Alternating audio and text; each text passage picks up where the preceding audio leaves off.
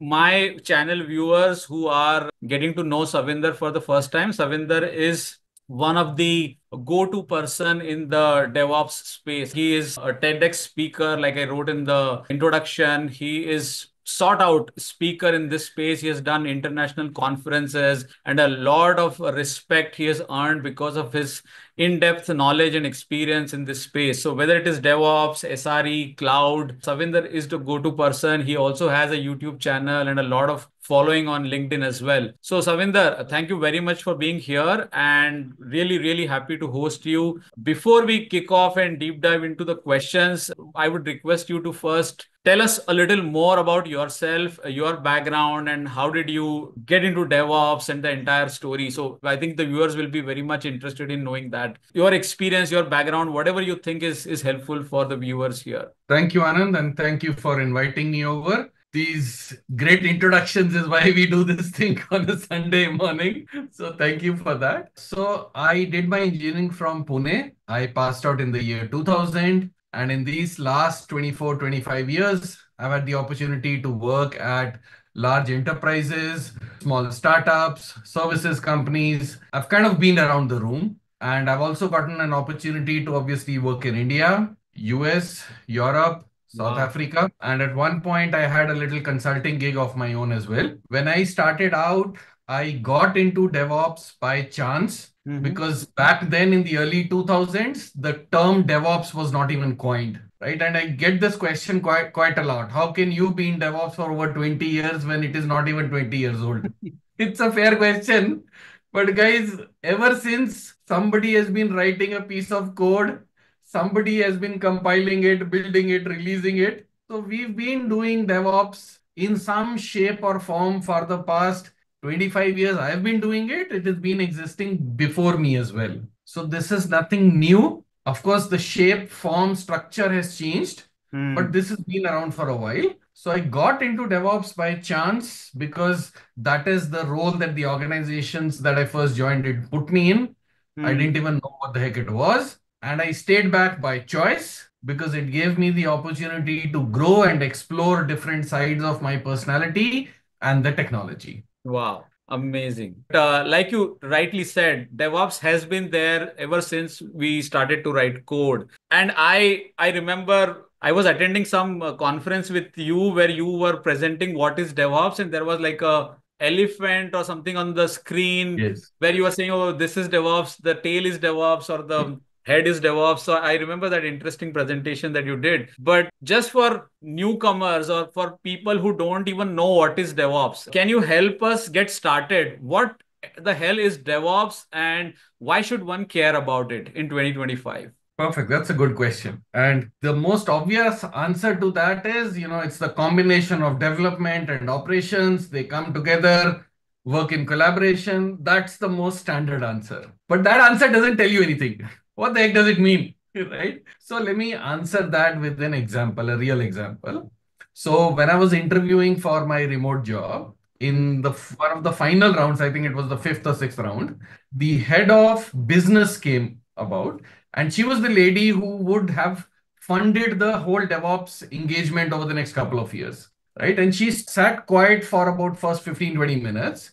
Mhm. And then she said, "Hey, I've been listening to you. It makes complete sense. I have only one question for you. I have this DevOps, I have another transformation, I have three, four programs that I need to choose from. And I can only do two for the next 3 years. Why Okay. the heck should I choose DevOps? And give me the answer in three or four sentences. I don't need a long, lengthy answer." So my reply to her was, "I will give you the answer in 4 words: better, faster, cheaper, more secure."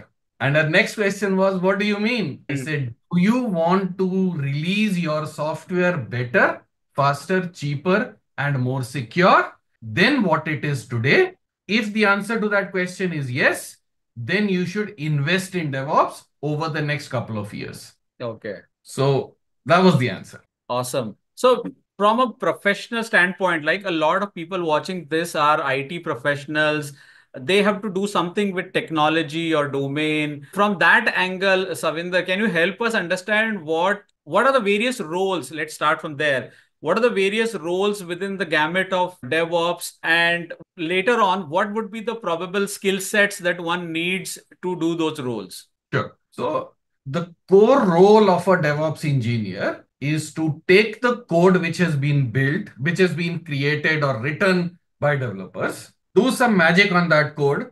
Magic means, if I talk in technical terms, take the code, compile it, build it, run some sorts of tests on that, make sure it doesn't have any vulnerabilities, do all of those things, and create a deployable artifact. Now, Okay. that deployable artifact could be a jar, could be a war, could be a microservice, could be a container, could Hmm. be serverless, whatever shape or form it is. Hmm. Once that artifact is ready to be deployed, then deployed into non-production environments Hmm. and then subsequently into production environments. Okay. So that is the fundamental role of a DevOps engineer, to participate from coding, take that written code and take it all the way into production Hmm. across the SDLC, Hmm. and then dovetail into all the other things that happen there. For example, unit test, work with developers to write unit test. Right. Functional, non-functional testing, work with the QA guys, the performance guys, work with the release manager to make sure your product is ready for release. So these Hmm. are the different touch points of the DevOps engineer.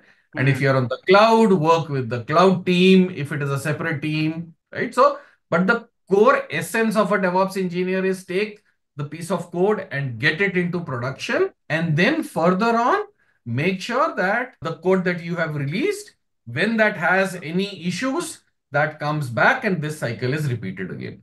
Okay. That's the fundamental job. Okay. So quite interesting. So let's say if somebody wants to get into these roles, and I keep getting this question from a lot of people who are, let's say, Java developers, or maybe some people who are into testing. They wonder, okay, can I transition from my Java developer role or from a testing role into DevOps? Is that even possible? And if yes, what do I need to do? So any thoughts over there? Sure, that's a good question. And I also get that question quite a lot. And my answer to people, I'm assuming this is between 5, 7 years to 15 years. Anywhere between that range is the person who's asking that question. Hmm. Which Hmm. means you have spent significant time in the industry, Hmm. whether it's 5 years, 10 years, 12 years, whatever it is, right? Hmm. Now, from that, there are two ways to transition. One is to transition at the rock bottom, which is a DevOps engineer. The problem there is this past experience of yours Hmm. that goes waste, Hmm. right? Hmm. And the second bigger problem is, if you have 10 years experience, nobody is going to recruit you as a DevOps engineer, Oh, okay. right? Because you're paid more, your responsibilities are more, Hmm. and you would not do the job that a 2, 3 year experienced guy would do. So you're a misfit, Got it. right? So having said that, if you still want to transition, you have to figure out whatever is your past experience, how do I mold that into the DevOps way? Okay. What is the right fit for that? For example, if you are a QA person and you're doing some sort of manual testing today, learn automation testing. And don't just stick with the Seleniums and the QTPs of the world. Those is 15 years back, it's gone, right? Upskill yourself to figure out how AI is coming in test automation, right? What does that mean? How do you write testing programs are very mature where you don't even have to write scripts. They can auto-identify what is there on the screen and they can self-populate. There are a lot of no-code, low-code platforms. Learn those and then fit into the DevOps cycle.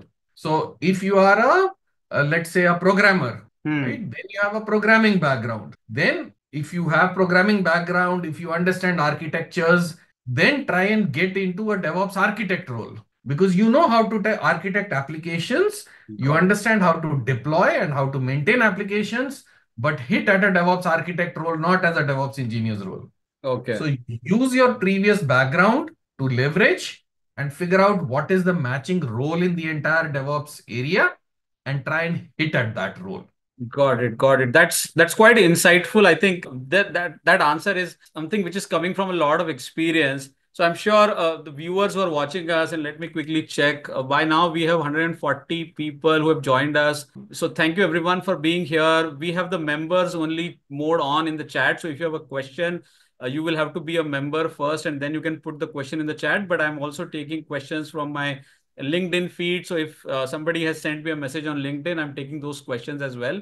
So now that we have spoken about what is DevOps, how to kind of transition into DevOps, Savinder, that has been really insightful.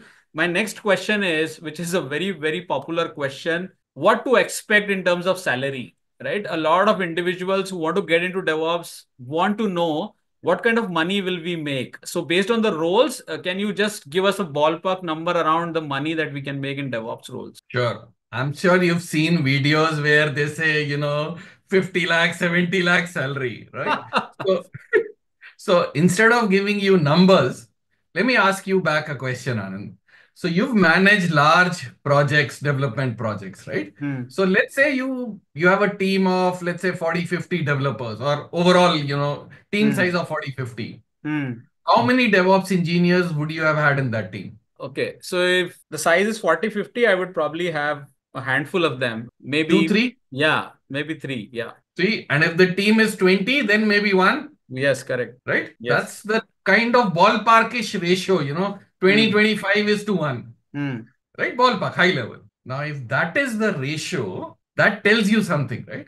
That tells you that it is a highly specialized skill. Hmm. That Hmm. tells you that this one guy is able to support 20, 25 people's work and take it to production, Got it. right? Now you can extrapolate. Absolutely. Absolutely. And the reason for that is because Hmm. of the multi skills that this person should have, Hmm. and the number of interface touch points that this person will have. Correct. That is why it is a high skill demand. That is why they are paid more. Okay. Okay. Interesting. So what we are saying is that let's say in a team of 20, as compared to the usual vanilla developers or testers or other people, the DevOps folks will have better salary. Let me put it that way. Definitely. Definitely better.